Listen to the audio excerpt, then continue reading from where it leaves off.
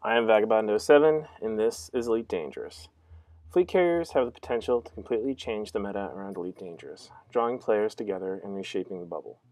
Even if fleet carriers only act as a refit, respawn, and mass travel mechanic, they open huge opportunities for squadron attacks on Thargoid space, reaching pristine untapped mining resources and exploration on a level that we haven't seen yet.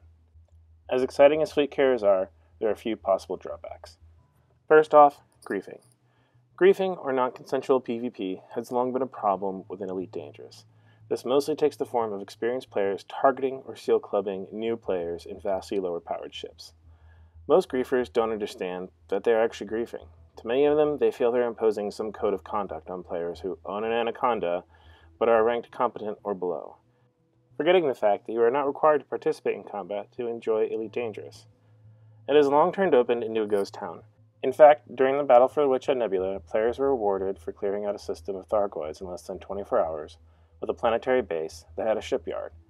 Within hours, griefers transferred their ships out there and started targeting explorers and anti-Xeno ships. Players retreated into private, and I couldn't find another commander in an AX conflict zone to save my life. That was just one shipyard in one region of space. Desiat has turned into a griefing hotspot with Shinra to Desra, a longtime griefer hot zone. Imagine what Desiat, Ark, and Shinra to Desra are going to be like with fleet carriers full of griefer squadrons.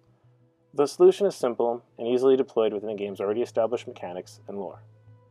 All ships fly with the Pilots Federation navigation computer, which doles out permits to pilots and approves access to systems.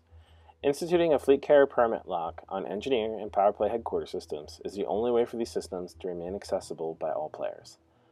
If some measure of control is not put into place, it will make open an even more hostile place to be. Second, huge cost. As massive a boon as fleet carriers will be, placing a huge cost on them will exclude smaller squadrons from a huge part of the gameplay.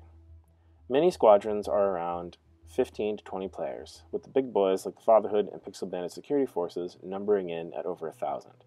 If FDev puts a cost of 10 billion credits or more on fleet carriers, these groups will not even blink.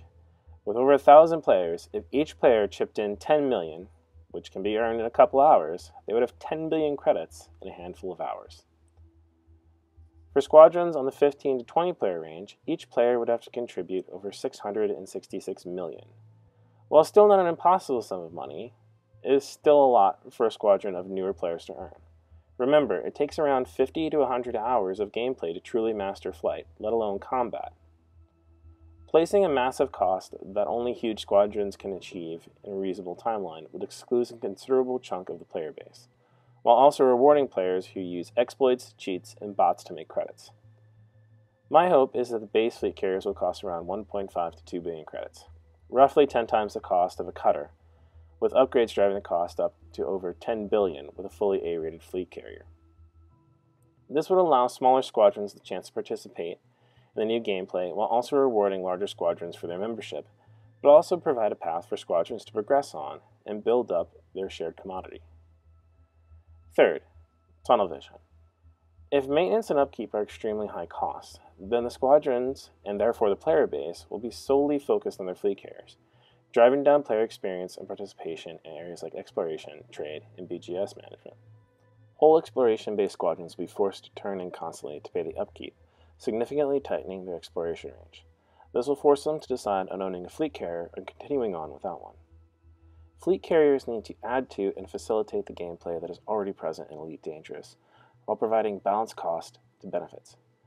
And this is an area where FDev has not done well with in the past. Don't get me wrong, I'm really excited by fleet carriers and can't wait for the December release. I've been grinding credits since the 2017 Frontier Expo, and won't stop until the release or my squadron owns one. I just hope that the cost and management around them will be realistic for players, especially the average Elite Dangerous player. Thanks for watching.